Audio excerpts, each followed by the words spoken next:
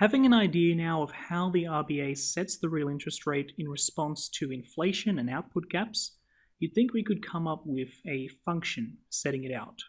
So that's what we're going to look at in this video, the idea of a policy reaction function, and we'll give an example of it in the form of what we call the Taylor rule. So quite simply, a policy reaction function gives us a prediction of how the RBA is going to set the real interest rate depending on some macroeconomic factors. So if you look at our equation down here, we've just got it set to some constant number plus the sum of a bunch of factors multiplied by certain weights.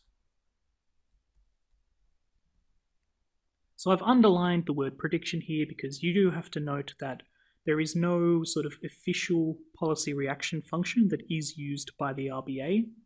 The RBA hires professional people to sort of look over the state of the economy and determine on a case-by-case basis when they should or should not increase or decrease the real interest rate. It is not relegated to a simple function, but we can use a relatively simple function to get a decent estimate of what it will do. So we'll look at an example of a policy reaction function. We've seen in our previous videos that the RBA will use the real interest rate to combat inflation and also to combat output gaps. So it should be unsurprising then the form of the Taylor rule. The Taylor rule uses two factors